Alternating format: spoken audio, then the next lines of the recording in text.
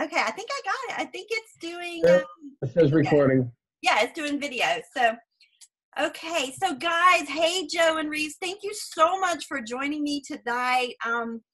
I wanted to ask you guys, could you tell me a little bit about your whole e-commerce journey and why you got it excited about private label and selling on Amazon? You want to go first?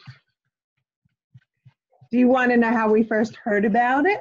Yeah, that sounds good. Can't name names. I know I can't name names. Okay, we saw an ad for a short course, just an intro course, and it was coming to not too far from where we live. We signed up, we went. It sounded exciting. It sounded doable. It almost sounded easy. It sounded like fun. And from there, they upsold us a 3-day course, which we were excited about going to. We had to travel about an hour-ish to go to that. We went and stayed in a hotel. They told us more things that made it exciting and easy sounding, except they didn't tell us the truth. Oh, well, that's one thing that I will tell you. I will tell you the truth, right? You always have. Oh, well, good, good. So how much, I don't know the name of that company or course or whatever, but how much did you invest in your private label training? Oh God, do you really want to know?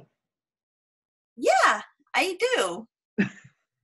Total, huh? Let's see. Let's do before you met me and like how long you were in private label.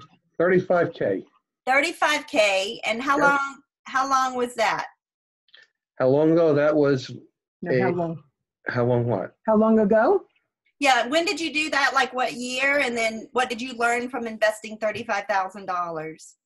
October into the end of November. We went mid-October for the short course, Thanksgiving weekend for the long course, and that was in 17.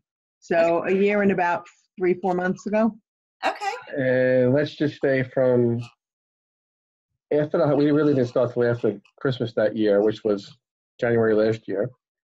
From that point on, we were supposed to get help with sourcing, finding products, the right product to sell, the whole spiel, Lots of coaching calls. And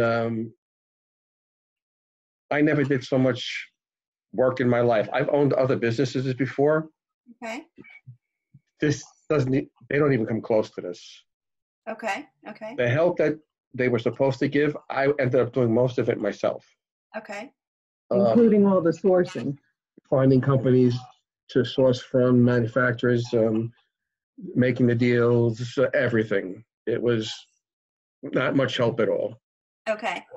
So they were kind of doing it as a, just pay the money and they're going to do like a done for you service. Is that kind of what? No, they were supposed to have that. We were supposed to get help through coaching calls, finding products to sell. Okay. Finding places to purchase them. Okay. Learning how to import them.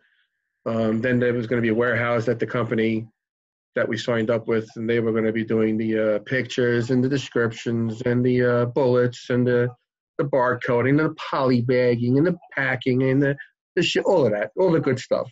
Okay. Okay. And I think that's just about when all hell broke loose is when we met you.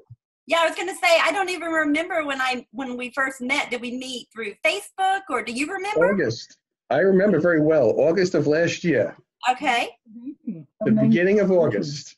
And was it through Facebook? Yes. I was in a lot. I'm in a lot of Amazon Facebook groups. Okay. And I followed, I read your group for a while, but I wasn't in it. Uh-huh. And I liked what I saw, and you seemed extremely honest, which you definitely were, and you still are. Oh, thank you. And straight across the board. As opposed to our first experience, which was lies on lies. And I do remember the night that you called us and were on the phone for about 5 minutes with us. Yes. Actually, I think almost talking us down off a cliff. Yeah. I'm laughing now, but I wasn't laughing then because I could feel your pain. And whenever it was a horror. Yeah, whenever you've been lied to and sold a bill of goods, especially for $35,000, guys, that's a lot of money, you know, and you know there's two things you don't mess with: people's time and people's money. And as a boss, that's one of the first things that I learned, and it's so true, even with your own private label business. You know, the whole thing is we were looking to invest in something. We were actually looking at a lot of different brick and mortar businesses. Okay. And then we found this, and I would rather do something online than open a store any day. Okay. It's just two different animals. So when we heard all about this and we went through all of this, and we were very skeptical also, we did a lot of research on it, and we didn't jump in it right away. And like I said, I've had other business before. It's never what you're told. It's like, 2 hours a week. I knew that wasn't true from the start. Yes, that's what we were told. And that's exactly what we were told, by the way. Oh, yeah. And when we first contacted you is when all our shipments were coming from China and the FTC shut the warehouse where they were going down. Oh, wow. That's when I first contacted you. Okay. And our shipments, it's very funny. I don't know if you remember, they went from China to California, from California to Minneapolis. Then they had to send them back from Minneapolis to send them to California to send them to Brooklyn, New York.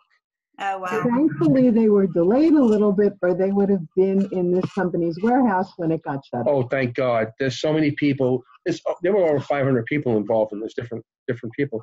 And a lot of them had stock in the warehouse that they weren't able to even access till probably 3 months ago. Oh, wow. I can't even imagine that. So while our delays frustrated us, they ended up saving us. Okay. So a lot of boxes were here, and I don't know if I ever showed you pictures of the living room. Did you ever see pictures of our living room? I didn't. I don't think so. I'll send you some. Okay. It was literally like a warehouse and assembly line in here. I learned more in the 2.5 months that everything started arriving here till we got rid of it back at Amazon. I learned more about Amazon than I ever wanted to know. I hear you. In just 2 months. It was like a crash course. Okay. And it's like anything else. You go in nuts until you finally just get into the groove, and then, other things click. Mm-hmm. So, yeah, it was very interesting. We're smiling now. We weren't smiling then. I bet. You know the expression, timing is everything? Right. We got the news of doom only days before I was having a total shoulder replacement on my dominant arm. Oh, wow. Yeah, so not only was Joe going to need to take care of me, and I wasn't going to be totally alert about it, he also needed to dive in and see how he could save our company. Okay. Well, I do know your brand, and I do know that you're selling products now on Amazon. So tell me a little bit about your sales. I know you had some issues getting it there and then starting to get some sales. And just this week, you sent me a screenshot of some sales. So can you talk about how that made you feel when all of that work that you put in, you can actually see it coming to fruition now? Yes. I actually hired someone to copyright one of the products. Mm-hmm. And one of the products that I'm not going to name the products. Okay, yeah, don't tell us. Yeah, they copyright one of the products that's child parent, and or parent child, whatever way you said. And it wasn't selling at all. And they did the copywriting, and they told us that it would probably take about 4 to 6 weeks for the Amazon algorithms to catch up, and then we would start seeing sales, and which is exactly what happened. Mm-hmm. And we used your girl for the pictures, Tanya. Those pictures were amazing. They are. I was like, who did your pictures? Yeah, they're awesome. When you asked that, I was like, your girl. Yeah. She does mine. They're awesome. Yeah, stunning pictures. And that started picking up. And then one of the other products, we already had copywriting on it, and I was just tweaking it here and there and the keywords and stuff, and just learning a lot of stuff that I learned from your course. Mm-hmm. And that product itself does well on a regular. There is one that's a bomb. Okay. That no matter what I do with it, I just can't seem to give it away. Okay. Literally. I've done buy one get ones, and oh my God, And it stinks because the buy one, get one is all the way down at the bottom of the page. You don't see it. Mm-hmm. So I just changed it to a coupon because the coupons are different colors and they're up top. Right. So when people see a percentage off, hey, look, it's a deal. Right. So we'll see how that goes. I'm going to leave that for a few weeks. Okay. But it took a while, but we actually started getting deposits, which are now getting a little larger and larger and larger and larger and larger. And can I say an amount? If you want to. For us, and then we've only been selling for 5 months, remember? Right. So this next deposit that's coming in, I just looked at it, is $576. That's awesome. Which is the biggest one yet, and it's been steadily climbing. It's not always like that. It's one deposit might be $30, another one might be 90, and then another one might go back down to 70, and then it goes up to 230. Mm-hmm. But it's getting there. Right. And it is, let me tell you, it's exactly what I remember when you said, I don't care what anybody tells you, it's a lot of work. Right, right. It is. It's a lot of work. But you know what? It's like anything else. Like I said, once you do it for a while, a lot of it is no-brainer after a while. Yeah, it's like riding a bicycle. Once you learn it, you'll Yeah. never unlearn it, and you're going to get on and start pedaling faster and faster and faster. Yep, exactly. Well, you told us the truth, Uh-huh. Yeah. which was diametrically opposite from what we had been told before. Uh-huh. And it's a whole lot easier to deal with things when you know the truth. Right, right. And that's one thing that I always say, because people contact me and they're like, Becky, I want to quit my job next week and go sip Mai Tais on the beach. And I'm like, no. If someone's selling you that, don't. Not yet. Not gonna happen. I mean, it can happen, but I mean, I still work a full-time career, and I've been selling on Amazon for 5 years. However, I do make more money on Amazon than I do with my 2 master's degrees. But I love the company that I work with. I love my chemist. I love my amazing husband that we retired, and he stays home with our boys. I'm still trying to figure out how you did all of this while you still worked full time. Well, and if you've listened to my story, Joe, I gained 50 pounds in 1 year. That's a lot of weight. And I saw, yep. Yeah, it's a lot of weight, and I'm working on getting it back off. But you know what? I wouldn't change a thing. What I would is I would teach people not to realize it's not going to happen overnight, that it is a journey. I mean, you don't have to cram and learn it all in 1 year, and just take it, one day at a time. And the most important thing that I want people to get from this is balance. You were kind of thrown in the fire because your shipment was sidetracked and rerouted and everything. But thankfully, like you said, you were able to get it at your home instead of, God knows where it would have ended up. We were one of the few lucky people, yeah. Yeah. And, you paid $35,000 and my course was $997 at the time that you purchased it. And, at one time the course was $497, but people didn't see the value, because sometimes, if people think they invest $35,000, they think they're getting something better than $497. So my coach said, Becky, raise the price. And so I did. And I got more sales at $997 than $497. And I know that I can even raise the price even more. You had me do that with one of the products, and it started selling better.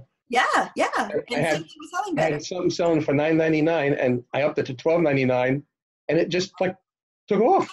Yeah. And I think it's the perceived value in people's minds, that, oh, I'm going to pay more, so I'm going to do that. And one of my coaches was like, $997, people are going to laugh you out of the marketplace. And it's truly because I want to help people. But then on the other hand, there are people like, oh, I want to keep my $997. And then they're just not ready, to take that leap yet. What they don't realize is the value that comes from your course is going to get that $997 back for them very quickly. Right. But that's something that, if people don't know me, then they wouldn't know that.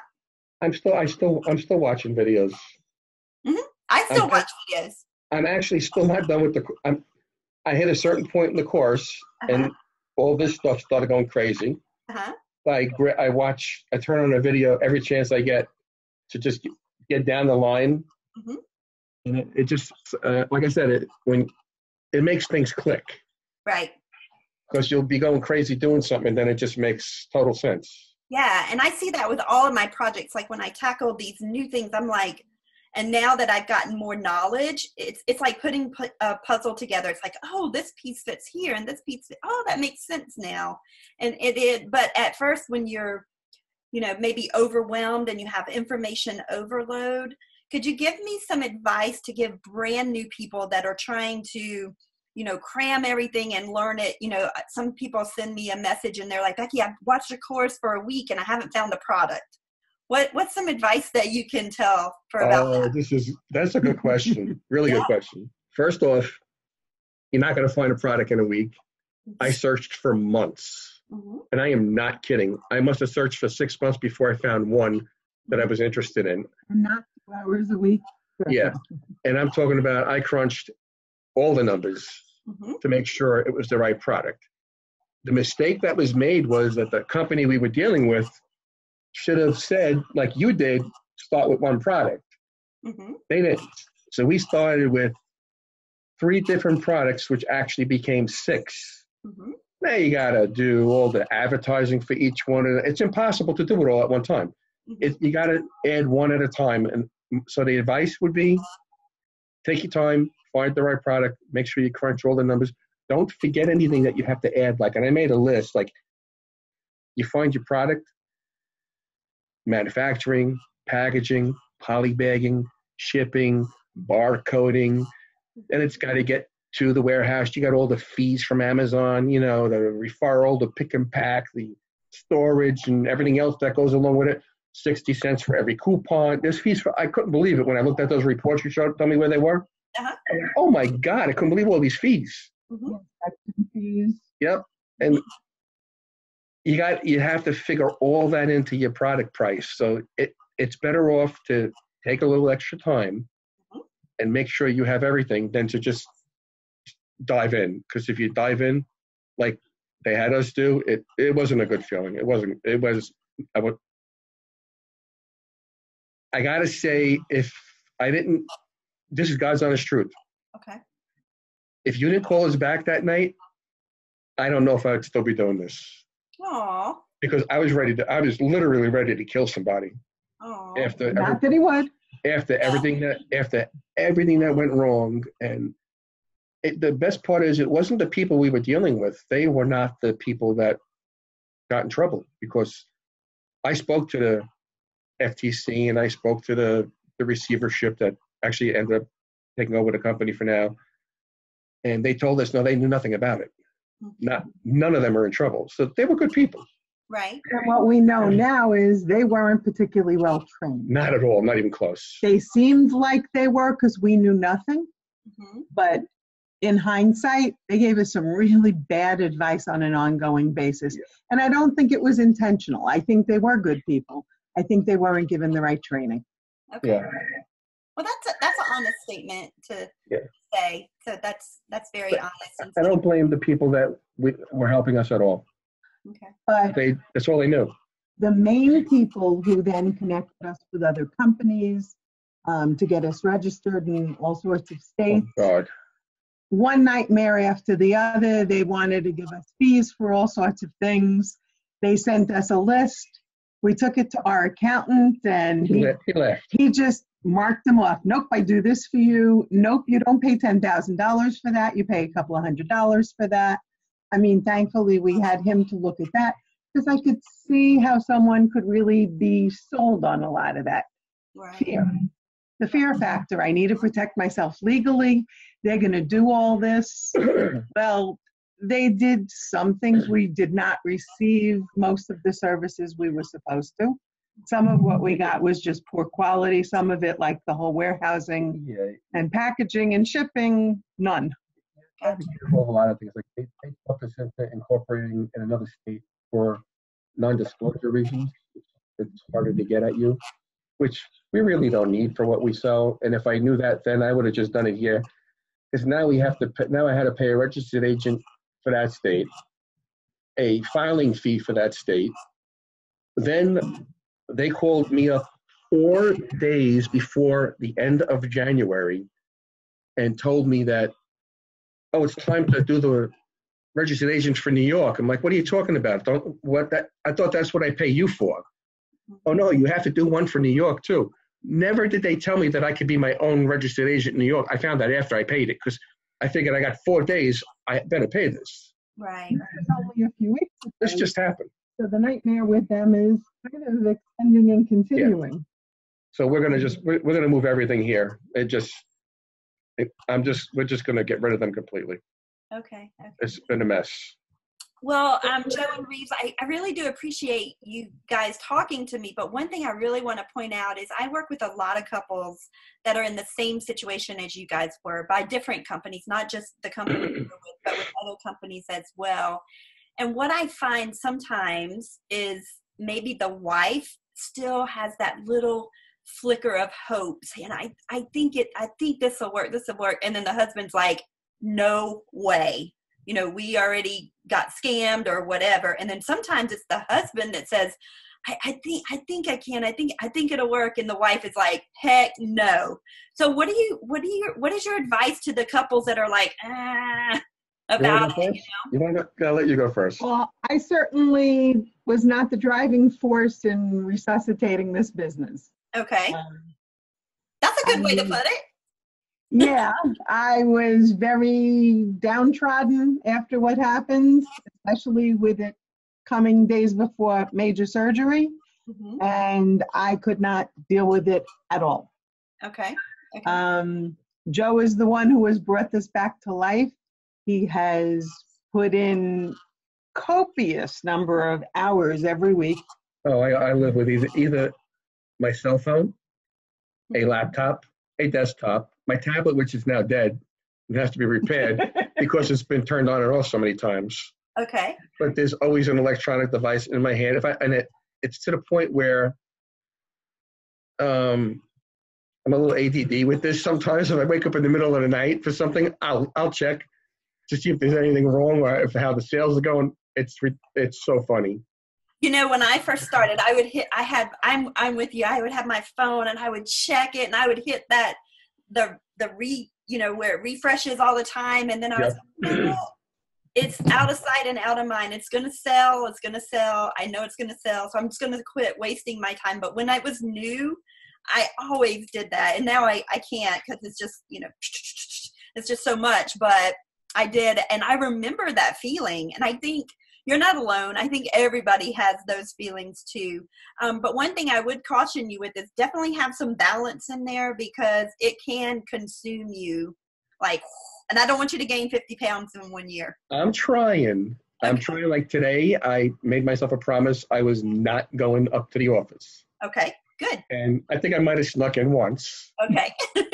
But I've been downstairs most of the time. I only turned the laptop on, believe it or not to check Amazon, to do something else that I had to return to Amazon that I purchased.